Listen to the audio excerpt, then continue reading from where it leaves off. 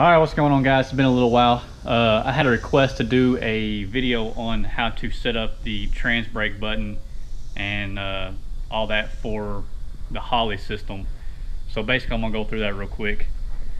So on mine, I use a ground to the button here. So basically follow these wires down, it comes out the back here, and I've got it grounded right there to the chassis. That may not be the greatest way of doing it. You may want to have a ground come from the battery up here or something, but it works pretty good right here straight to the chassis. As you can tell, I grounded some of the metal off to get a good ground, and then from there you're going to go to a input on the Holley. So basically one side of the button will be to a ground or a hot, whichever one you're using, and then when you press the button, it'll go through the button and go over to your Holley input. So you're going to have to use an input on the Holley. Your input wires are all going to be white with a stripe, and your output wire is going to be gray with the stripe. I do believe that's right. If it's not, I'll correct myself. But basically on mine I use a ground, so I have to make sure that the input that I'm using can accept the ground. I'm pretty sure every input on the Holley will take a ground. So then it runs into there for a ground. We'll go into the Holley and set that up to tell the computer, hey, this is a trans brake function and we need an output now. So when I press the button, the Holley has to take care of the output. So now I have a wire coming out of the output.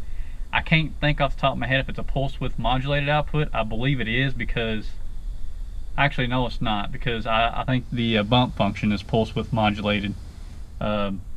When I get to the computer part of it, I'll look through that and make sure. But you're going to have a wire coming out of that and going to a relay, and that relay just wires up normal. You will need a solid state relay if you are using a bump function. If not, it will not pulse width modulate correctly, and you'll have all kinds of issues. I don't even know if it'll actually work. It may or may not with the standard relay. But we use the Holley solid state relay. It's just a 3-wire setup, and I know it says you have to use a hot output, but you can wire it to where it can use a ground output. If you just look around the internet, it'll show you how to wire up a relay for ground or hot. I mean, basically it's just swapping a few wires around.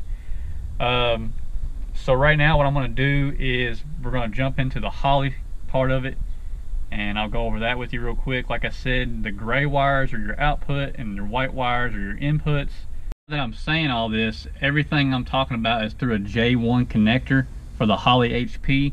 On the Dominator you may have some other stuff going on, so the colors may be different between the gray and the white as far as input and output. So just be aware of that.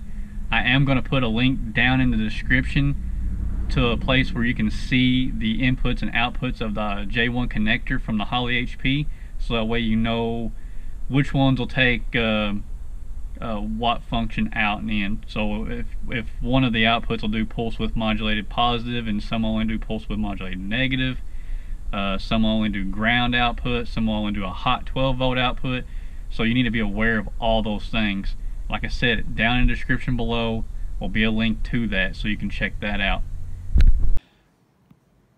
I got a quick little diagram here for you. As I was saying, I got a ground to the car on the chassis.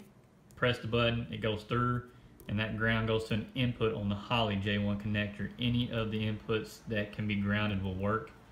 Then coming on the output, I use a pulse width modulated, and the reason why I do that is because I got a bump function that also inputs, and when it hits, it'll pulse width modulate the solid state relay. But you can use a pulse width modulated positive or negative. It's your choice. You just got to wire the relay a little bit different.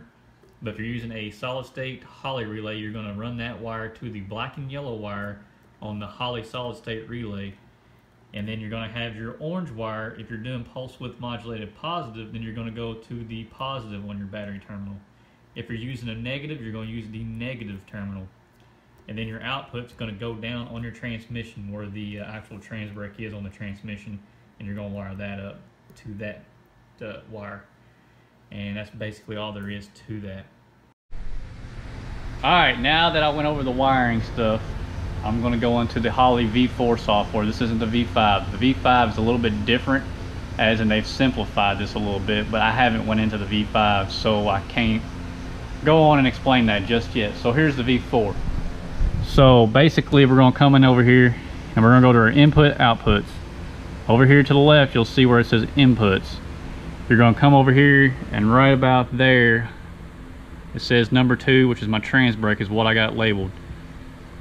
The type is I went down through here, clicked on that, and I selected ground because that's what I'm using. It's a ground input. You're going to go, as you can tell right here, I'm using J1 connector, A4 ECU pin, and you got to enable it.